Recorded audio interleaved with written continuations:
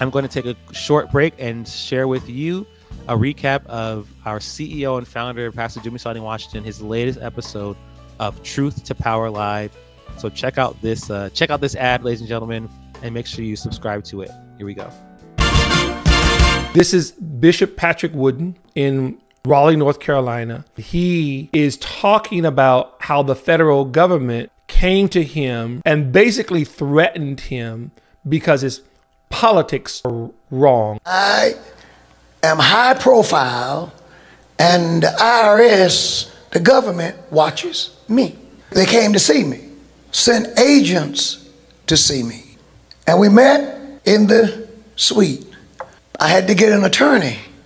They were quite belligerent in their address of yours truly. So I finally asked them, what did I say that was so wrong?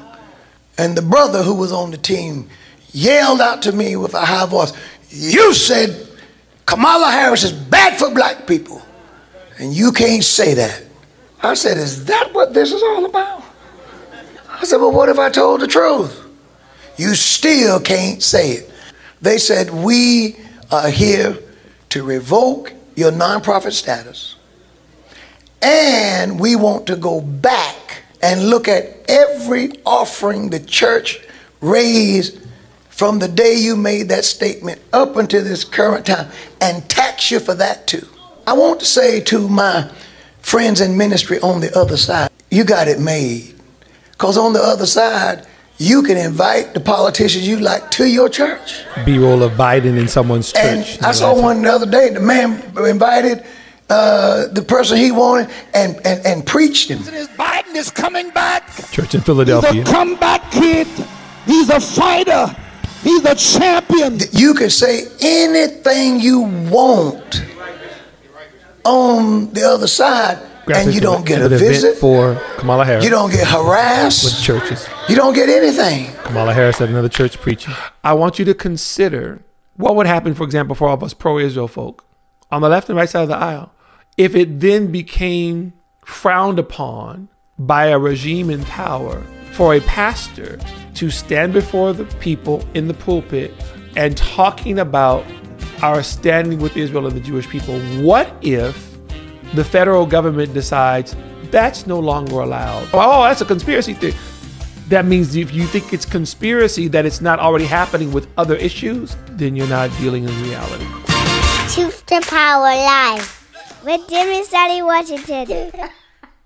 Two groups of deniers, right? Two groups of people who don't want to see or can't see what's going on. You have those who really have been sufficiently compromised psychologically. They have been beaten into submission mentally long enough to, they will censor themselves. The government doesn't have to worry about them because they have in their brains a list of things that they know they can and can't say. So they know, you know, they're the ones who will make all this noise about something until they find out that, oh, the perpetrator was this color and the victim was that color. Oops, sorry, can't say anything because of the white power structure, right? Those are the people that you don't have to worry about them. But then you have those people who see what's going on and they actually might agree that it's harsh, but they can't see past their own hatred. So because, let's say, for instance, they hate Christians, they'll say, good, those Christians need to be taxed and churches need to be, and they can't just be doing that. You go, okay, does it ever occur to you that if the government has that power, then the government will have that power? Meaning if someone else is in power who doesn't believe like the last president believed, or who doesn't have the same proclivities as the last administration, that they could do it to you? Can we look past our own bitterness for 2 seconds and say, you know what? I may not like this group of people, but it's not fair. And it's actually a scary precedent that's being set that's happening to them. Right?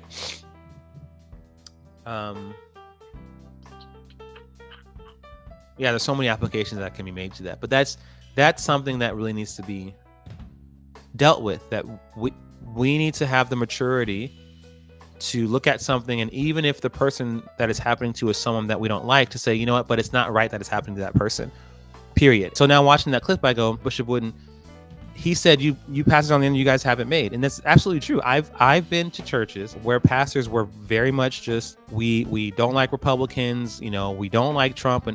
And everyone, yeah, that's right, get him, yeah. And then people, what they do is they make exceptions because they think this person's a really, really bad person. We can kind of blur the lines here for that, right? No, we can't. That's the whole point. Like, so if you're saying it's okay for a pastor to, from the pulpit, bash Trump, okay, that's his right to do that. But then you can't be giddy and happy and jumping up and down when a pastor gets punished for bashing Biden, Kamala, right? It's politics is politics. If you don't think a pastor should bring politics to the pulpit, then that means they shouldn't bring politics to the pulpit. If you think that it's okay, which I'm one of those people that thinks that it's, how can you be a pastor and not? The Bible is a political book. It's very political.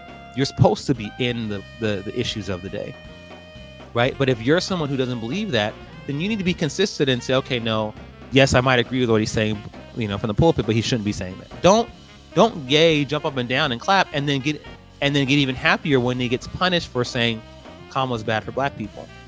Do you see how that's, if the government can cross those lines, we have to have the maturity to say, okay, even though I don't like this person for whom this line was crossed, this line was still crossed and that's wrong. And I'm going to speak out about it.